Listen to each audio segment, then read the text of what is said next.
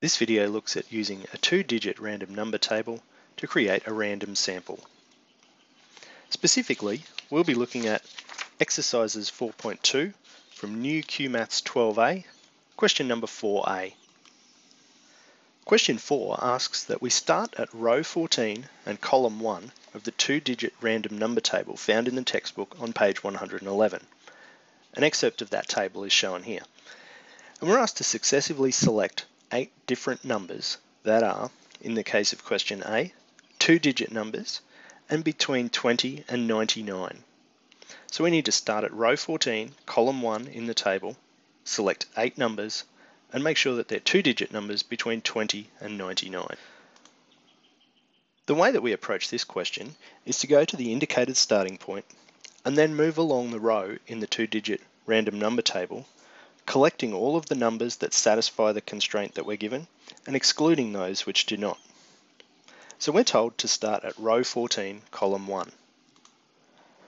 Row 14 can be found by going down the left-hand side, row 1, 2, 3, 4, 8, 12, and finally 14.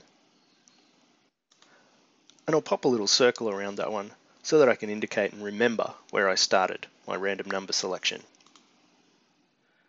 Now I'm going to put a little rectangle around the numbers in that row just to keep myself on track so that I know the numbers that I'm looking at. Now remember, we need to find 8 two-digit numbers and they have to be between 20 and 99. 90 is the first and that's between 20 and 99, so we can keep that one safely. Next along we have 72, that's okay as well. 79 also meets the constraints we're given. So does 41 and 71. 30 is also between 20 and 99. The next number along, 19, is outside the bounds. It's less than 20. So let's put a cross through that one. 99. Now let's think carefully about that. Is 99 between 20 and 99? Well, no, it's not. It's not between them because it's actually equal to 99. So we can cross that one out as well. 89 is okay, and so is 25.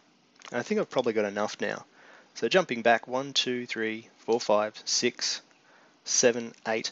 8 is the number that we need. So we've got the values that we want, and I can finish off there.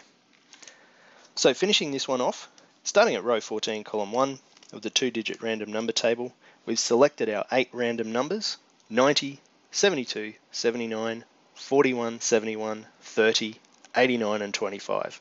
And those numbers all sit between 20 and 99, which is what we wanted.